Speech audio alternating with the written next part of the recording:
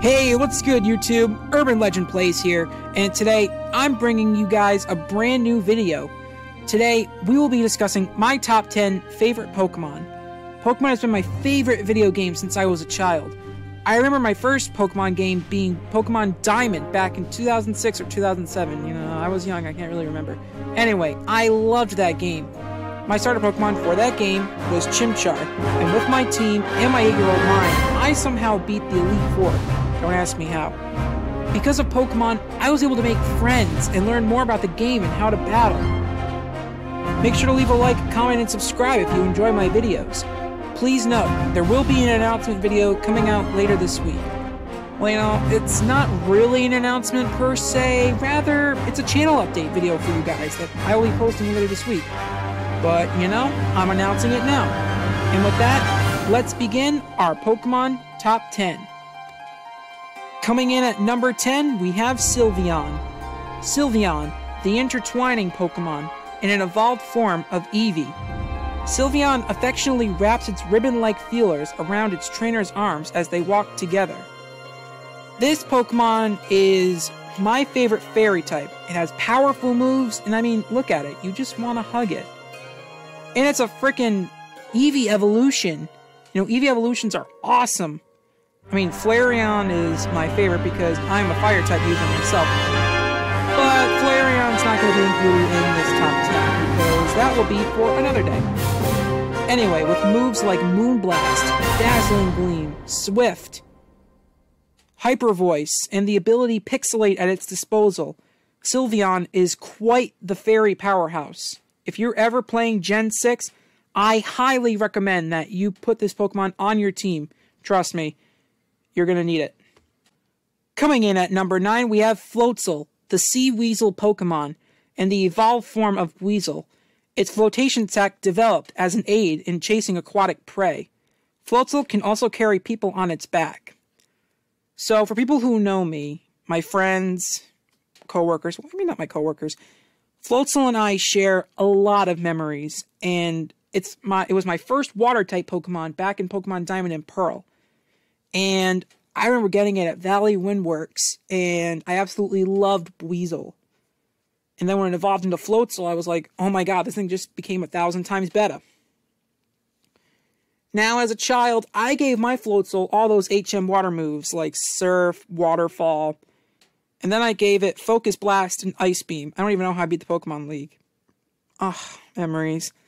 This Pokemon is an aquatic powerhouse that has Swift Swim at its disposal, making it a threat.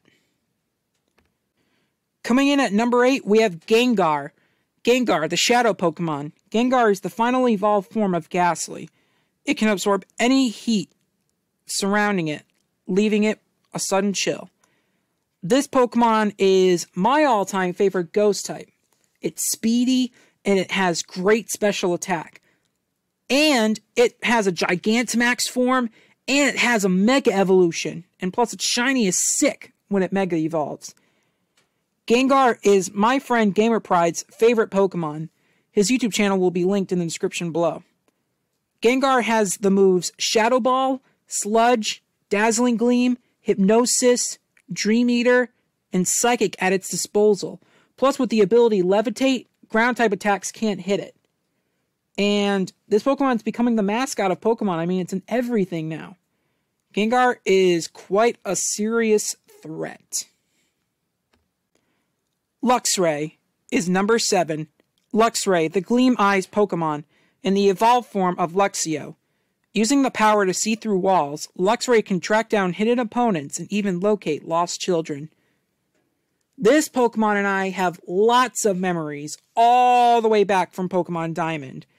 I remember catching this Pokemon for the first time as a Shinx, and I absolutely loved it.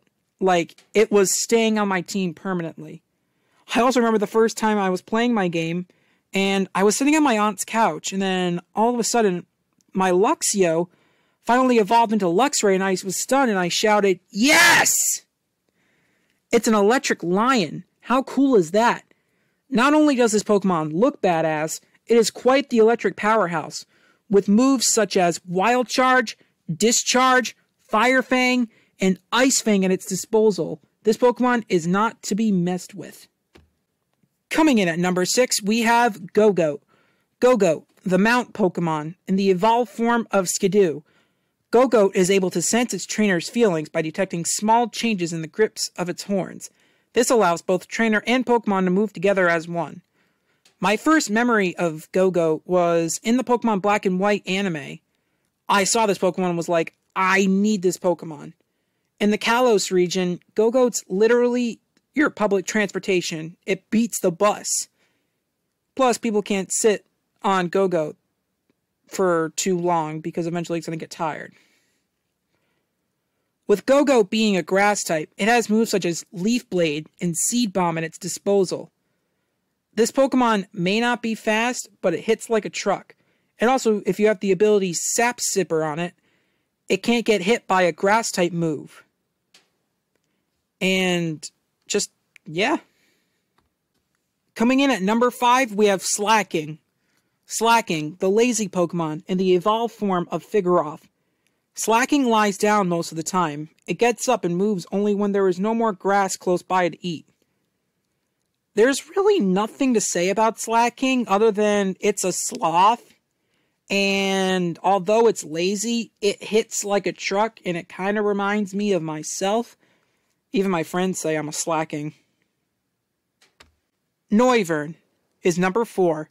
Noivern, the Soundwave Pokemon, in the evolved form of Noibat. The ultrasonic waves Noivern releases from its ears are powerful enough to crush a boulder. Again, the Black and White anime helped me decide that I needed Noivern on my team when I first played through Kalos. Or Pokemon X and Y for people who don't know what the Kalos region is. Noivern is an amazing special attacker, and it's speedy, just like Gengar. With Noivern being a dragon and flying type, it has moves such as Draco Meteor, Hurricane, and Dragon Claw at its disposal. Imagine riding on this Pokemon on your way to school. I guarantee you that you'd be the most popular kid in school. Or at least in your friend group. We're into our top 3. My number 3 pick for my favorite Pokemon is Dialga. Dialga, the temporal Pokemon. It has the power to control time. I mean, that's all it said in the Pokédex entry when I looked it up on Google, because I am not that smart when it comes to Pokédex entries yet. Oh yeah, and it also appears in the Sinnoh region as myths, as an ancient deity. Dialga was my very first legendary Pokemon back in Diamond. My original Dialga was the best, and it helped me so much with battling the Pokemon League. I was sad to say that I lost my Dialga. My friend and I, at the time, made a bet, and it was basically, you know, if you want to keep playing Dragon Ball Z, you know, let's battle, and then if you lose that, I get your Dialga. And needless to say, I lost, and he ended up trading his Slowpoke for my Dialga, and I was very saddened by that. Luckily, I had Heatran in the rear, ready and waiting, so that wasn't a problem. The problem was I missed my Dialga, and I'll never see it again. Anyway, with Dialga being a Steel type and Dragon type, it has Flash Cannon, Roar of Time, and Draco Meteor at its disposal. Dialga is basically the TARDIS from Doctor Who. I mean, if it was combined with Palkia, it would literally be the TARDIS, because TARDIS stands for Time and Relative Dimension in Space.